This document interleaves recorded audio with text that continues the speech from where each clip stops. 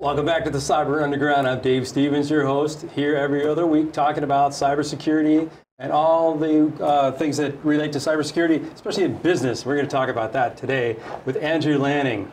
What I know about business. You got all the right problems. You were telling me yourself.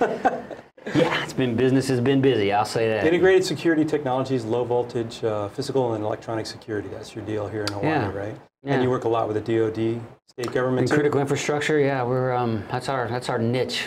And we do the I don't know, once a month tag on DFARS for Dummies. CMMC. That's right, the new cybersecurity maturity model certification is coming out. Yeah. Did you see V7? Did you get through that yet? I have not. Yeah, me either. Every time they add more rules and they kind of modify the old ones, and then they say, well, this doesn't look right, so we're going to switch them all. Yeah. So the numbers don't line up anymore.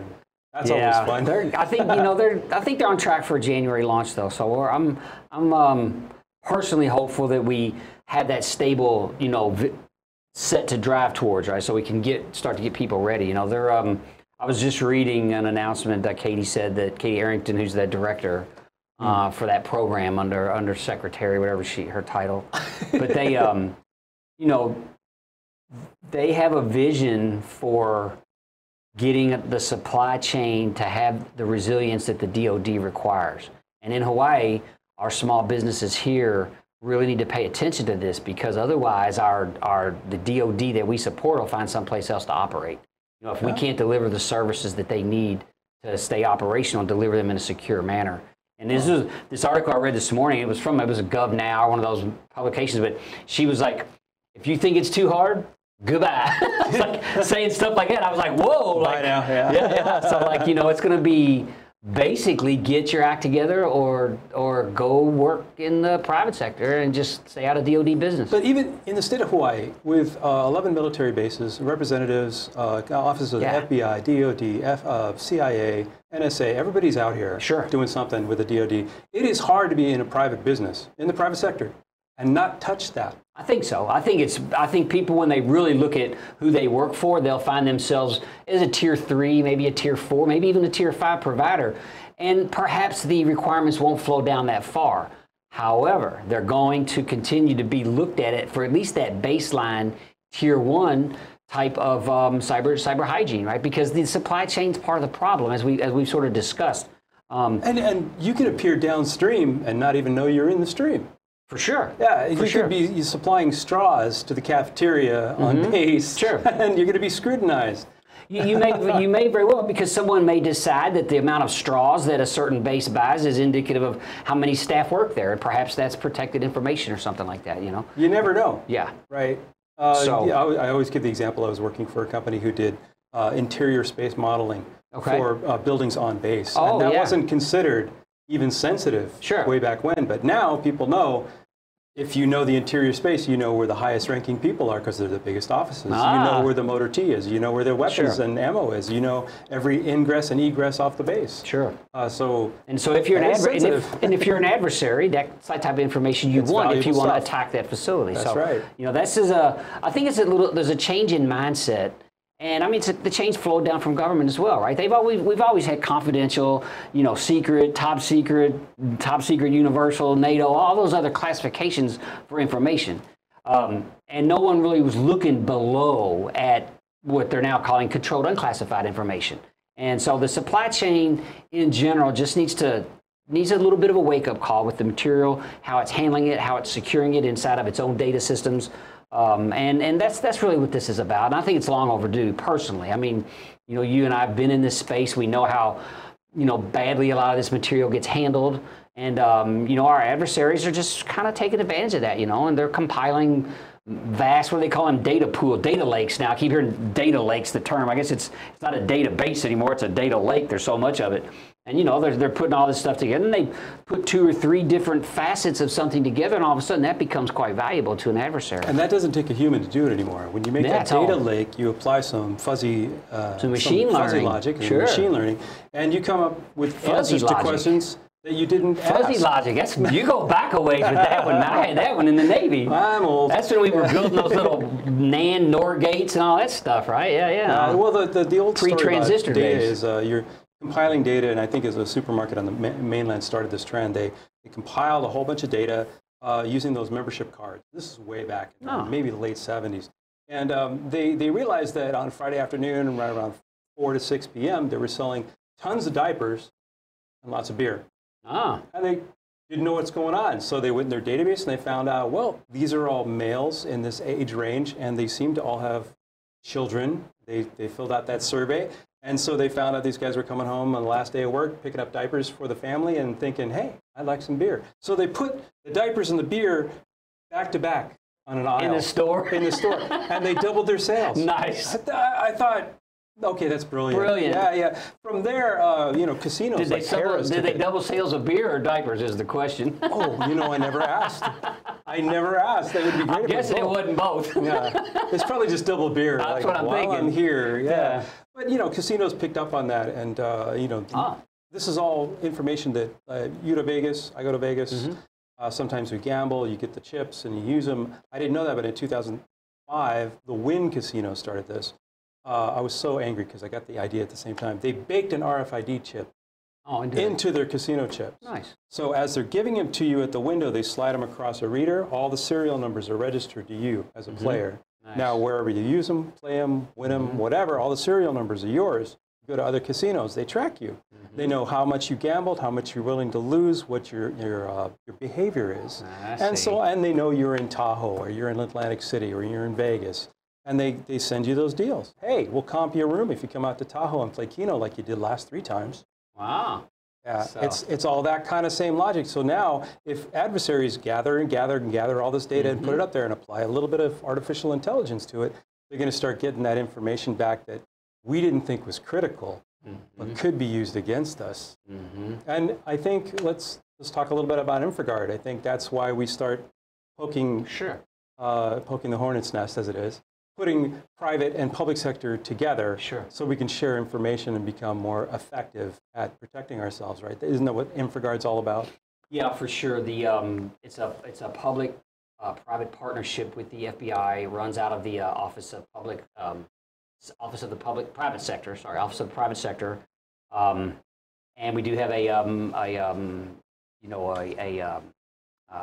SAC, which is the special agent in charge of the InfraGard program in DC, as well as each of the field offices across the country. 77 different field offices all have an SAC.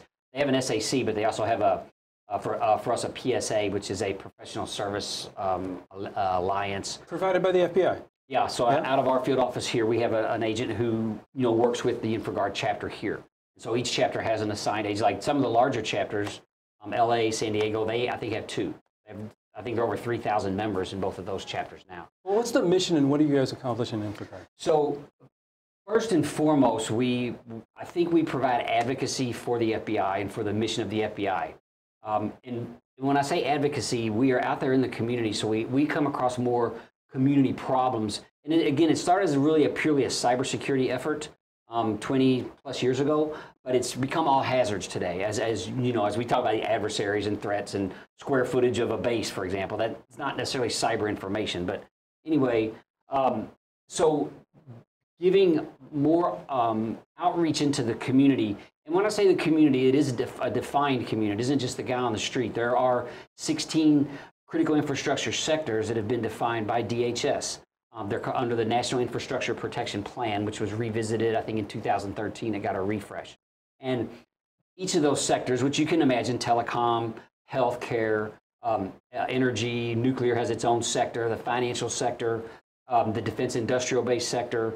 So each of those sectors has a certain component to play in the national security and the economic, security of our country, right? And they all work together. So having expertise in each one of those sectors that can bring back information, and we have a portal through, InfraGard provides us with a portal. Each member has a login to the portal, and we can report indicators of compromise. We can send in malware if it comes into our facility, and it lets the FBI get some visibility that, wow, maybe the West Coast is getting, the financial sector in the West Coast is getting attacked with a certain type of malware or a certain type of phishing campaign, or the nuclear facilities in different parts of the country are starting to see some weird attack on their firewall. So it gives them a little more information that we are helping to advocate to bring that information to, where if you're not if you don't know about InfraGard, or you're not around them, or you don't have members of your organization that are part of InfraGard, that information is not getting up and it's not getting the help that it may need or the visibility that it may need. As a community, we get, because of the, the FBI, and they're primarily a investigative arm, right, of all of these different sectors. So, that's their role. Actually, I shouldn't say that. So DHS has a role in most of those sectors. FBI primarily works for the defense industrial base sector, along with DSS. You can imagine that in the financial sector, you have the Treasury Department and DHS. So it's different. The Department of Agriculture has the food sector has agriculture and DHS. So DHS is in most of those as an element, but there are also elements that are agency specific that also work in those different sectors. So in InfraGard, we have all these sectors. And so across the country, now we have 77 chapters, broken up into 6 different regions. The national board is composed of about 13 or 15 folks now. And we have over 70,000 InfraGard members across the country in all those sectors. So you can imagine how many more boots on the ground that gives us.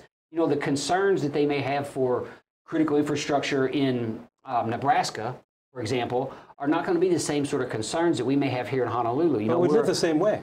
No, not at all. Nebraska and Hawaii, we're the same people. Not even close. So we are the same people. We share the same concerns. I will give you that one. But we're a maritime environment, just for example, where they don't have any port facilities there. So the maritime InfraGard chapter there is probably quite small. I don't know this for a fact, but it's probably small. Well, there's probably a couple of big lakes. Well, they have dams, sure, and dams is its own sector, or subsector. Yeah, I got to say, it's nice that this organization exists, because the organizations are feeding information to the FBI. We don't live in a society where the government gets into your organization and pulls that information out. Sure. There are societies that we know of right now that are very large countries that do exactly that. But we live in a society where government won't do that without a warrant. At least they shouldn't. Sure. So we're feeding them the information. I like that. That's the direction it's going. And we also get help. If you have a really problematic breach in your company, there's a bit of a size standard for the amount of monetary impact. FBI is not going to show up and you got $10 stolen out of your checking account, for example. However, it could be that 5,000 people got $10 stolen out of their checking account, and that might be a case that they would take. Let's take a really quick break. Let's pay some bills. We'll come right back after a 1-minute break, and then we'll get right back into what we were just talking about. Till then, stay safe.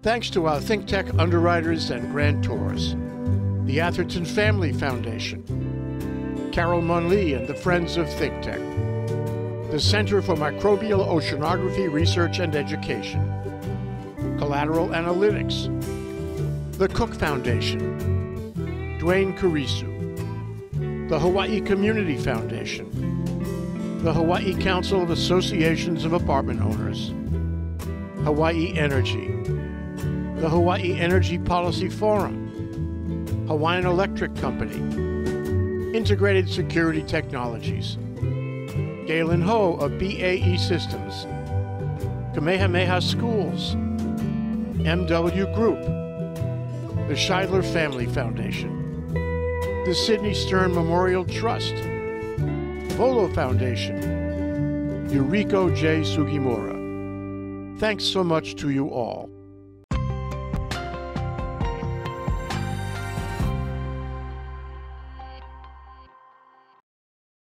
Welcome back. Joining us right now is Andrew Lanning of Integrated Security Technologies Hawaii. We're just talking about InfraGard and how people can report incidents, and they have a monetary level that they go for.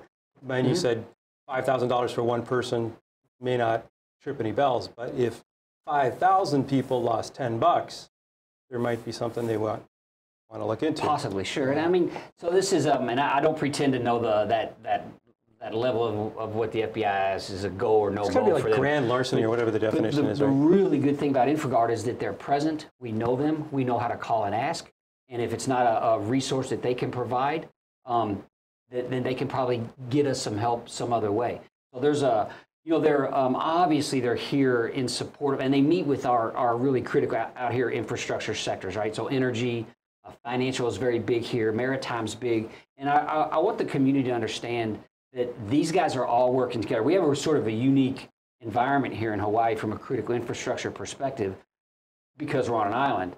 And because we're on an island and we have such a DoD presence, there is a lot of cooperation that occurs in these agencies. I think that there's a public perception. Islands. Yeah. We're spread across several islands, so there's even more cooperation needed, yeah. Exactly. Yeah. And I think I've talked with folks before who felt like, there's a lot of bureaucracy and politics in government and that they don't work together on this stuff. But the rooms that I have been in, they are absolutely joined at the hip. And when we send information up, whether it goes up to DHS, up to NSA, or comes from one of those organizations down, it gets filtered properly and sent to the right group.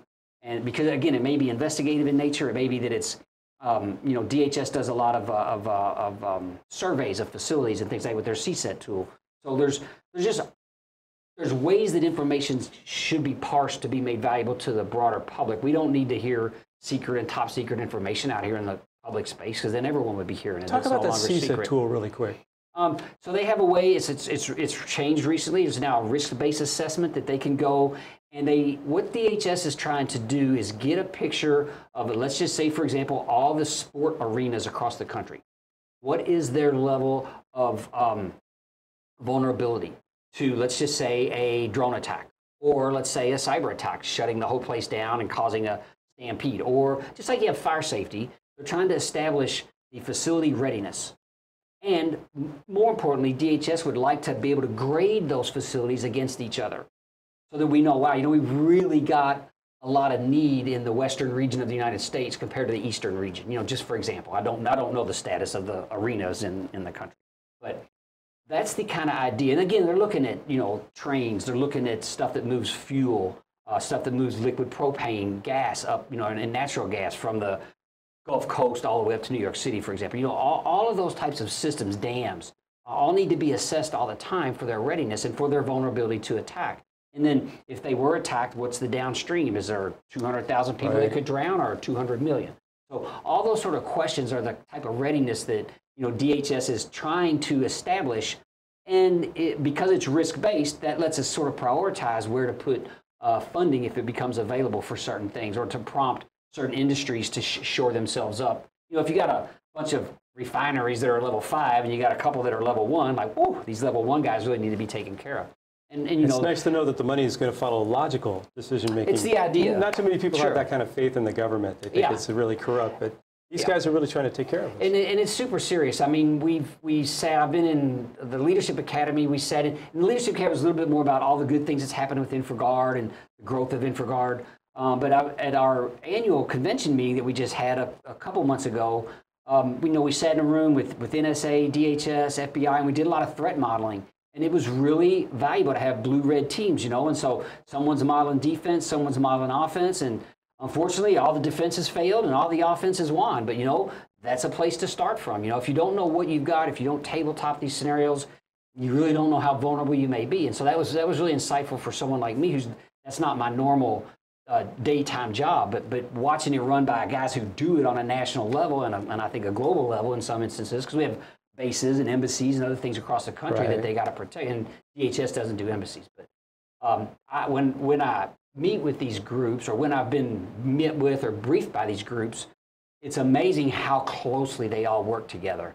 And when there's some major case, it seems like almost every department's had some sort of a hand in helping supply the intelligence, vet the intelligence, they just all work together, and it's amazing when you're up in DC to see that. It's a big difference from the pre-2001 world. Big time. Yeah. DHS came up as there was no Department of Homeland Security in 2001. Right. So I think that was part of the problems in the breakdown, is that we had gathered the information so we could have actually intercepted those terrorists, but we didn't share information. Yeah. After Oklahoma City, we set up Clinton. I think it was Bill Clinton, right? It set up the I forget what the act was. There was an act. What that did is it got all the agencies competing with each other instead of working together. And so after 911, after that attack, then Bush put them together, said, no, we're going to pull everyone together under DHS. And I believe that the outcome of that has worked very, very well. Oh, I have to ask the Coast Guard about that. Sure. I think it's a good thing. Yeah, they did get pushed out. But they got absorbed. I don't know if that's good. I can tell you, when you go to the briefings here, though, DOD, bar none, expect Coast Guard to be at the table. Yeah, that's good. And they always mention them. I mean, always. That's great. So, and maybe that's our environment. Again, we're a maritime environment, so Coast Guard's a lot more active out here in these investigations. But they're a great group out here, and they've got their own mission. They've got their own intelligence guys. I mean, they're their own cyber guys. You know, it's a good team. And several bases. It's a good community out here. Yeah. You know, so it's a good to work in. It is kind of odd to go. So at the national meeting I was at, I'm with some of the western states like Idaho, for example, and their InfraGard group is just not as tightly tied to all the organizations as we are out here. And so, my vision of what InfraGard can be is a little different than what, they look at their local community a little more, their city, maybe out into their counties, but they're really not thinking like statewide, whereas that's just kind of my view because we're not that big of a state. There's not that many people here. So as a small business owner, should I become part of InfraGard? I think that anyone that's if you're into safety, if you're into security for the community, if you've got some bandwidth, and especially if you've got some specialized knowledge in your sector. In Hawaii, it could be transportation, for example. We're a huge, distribution and transportation sector here, and it's important to the outer islanders. It's just as important as it is here on Oahu. So, just for example, that sector I think is underserved out here. So yeah, if you have subject matter expertise about a particular component of a sector, I think that you belong in InfraGard. We did have quite a bit of discussion about that at the Leadership Academy. InfraGard's doing well with I think 70,000, 80,000 members, and they're not looking to just ad hoc members. What they're really looking to do is to add members that are impactful members of a sector. So if you're interested in InfraGard, you don't know anything about it, go look at the NIP sectors, National Infrastructure Protection Plan sectors, figure out which sector you work in your business, and then see if one of your IT teams or one of your owners or someone from your organization that's got expertise about the activity in that sector has the time to donate to InfraGard and come out here and help educate the rest of the community about the vulnerabilities that you're seeing in your sector, or the things that keep you awake at night thinking about, wow, what if this happened? And maybe no one else even knows that could happen because they don't have the sector expertise that you have. What is any outreach opportunities from InfraGard? So we actually yesterday we just had our last meeting of the year yesterday, and we have a cyber range. It's a cloud-based range, and so what we're going to try to do is set up some training for InfraGard members on the range, which is cyber, not so much capture the flag, but more like attack type scenarios where they are emulated attacks and you learn to defend them. A customized environment. It could be an environment like you run at your office or an environment like I run at my office. And the attackers could either be another team or it could be set up by the range itself. It's in the cloud. It's a cloud-based service. So what we thought about doing was sponsoring kids and bringing kids in as part of the team.